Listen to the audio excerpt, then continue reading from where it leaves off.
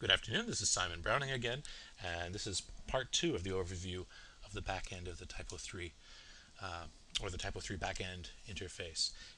In part one, which you can find on the site if you haven't seen it, what we had just done was renamed a page. We had changed the advertising info page to advertising information, and we saw that it had updated in the menus. I've actually just changed that back between videos. Something else we might want to do is maybe we want to change the way the menu is working. Let me click on view here for a second.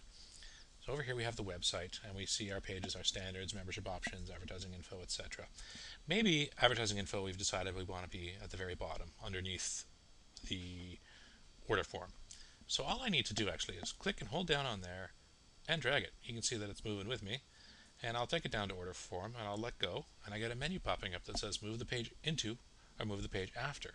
Well, I want to move it after the order form page. Move it into would mean moving it within. So actually, if you look at the submit information, there's a test page within it. So that could be for a submenu, or maybe it's a page we want to be within something else. So we moved it. Other options I had there were copy into and copy after, so we could actually make copies of the pages as well. Notice after I moved it, over here refreshed, and the advertising info has now moved. So the site menus automatically update as you move pages around, whether it's the side menu, a top menu, a sitemap menu. Basically any menu that shows up will update to reflect changes that you make in the page tree. If I want to put that back, where was it now? I think it was after membership options. I just drag. I'm going to let go, and I'm going to move it after. And everything's updated, and it's back the way it was. Perhaps I've decided I don't want to have this page on the website. Well, I could just delete it, but maybe I want to have it later.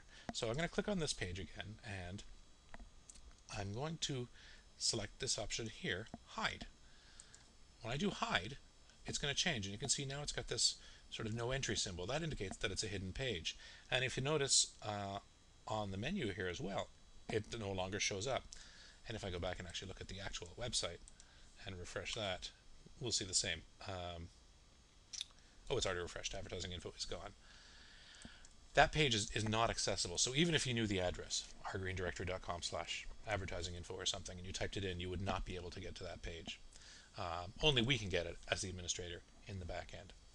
Perhaps we don't want to hide a page, and let me unhide this, and that's just by selecting unhide. Maybe we want a page that doesn't want to be in the menus, but we do want to have it on the website.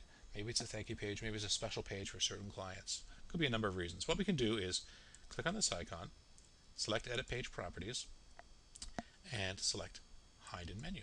So this is the advertising info page. I'm going to hide it in the menu. I'm going to save and close. When I do that, you'll see that it's gone from the menu again. And over here, let me refresh the page tree here. The page looks a little bit different. It's got sort of a dotted border as opposed to the solid border.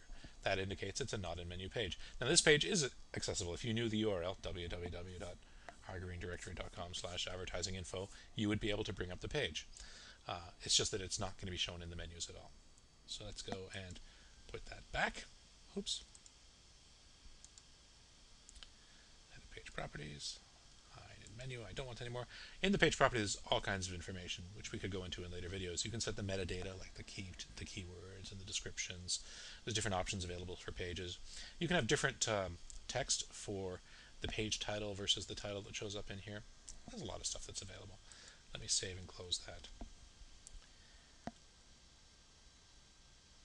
Also within the backend here, as opposed to page operations, we have a file list. And what this file list does is give us access to the files that are on the server. So we have two folders there. We have an images folder, and we have a PDFs folder where we can store PDFs. I don't know if there's anything in there right now. No, it's empty.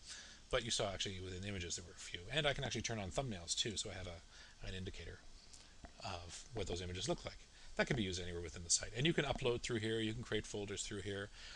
You could also upload directly through FTP, and then they would show up in here. And then I have my user settings where I can change my name and my password and that kind of thing. I haven't touched on list view. That's used for list view items like news records or frequently asked questions or those kinds of things. We'll go into those in later videos as well. So thank you very much. Have a great day.